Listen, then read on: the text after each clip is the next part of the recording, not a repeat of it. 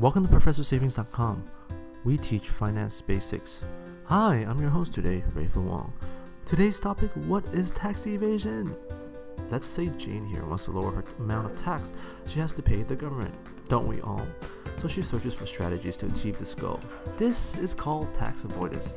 This includes tax credits and tax deductions. One example is that Jane can max out her retirement plan 401k contribution or have tax deduction from donating to certain charities to have lower adjusted gross income possible.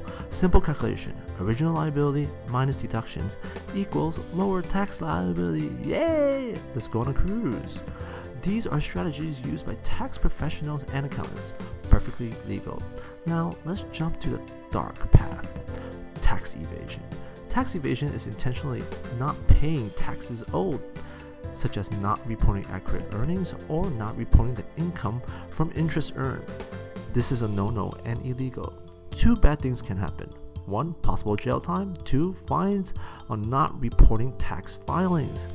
That's it for now. Let's keep it simple. Please subscribe to our channel if you want to learn more about finance basics. Also, subscribe, like, and comment. Professor Savings, signing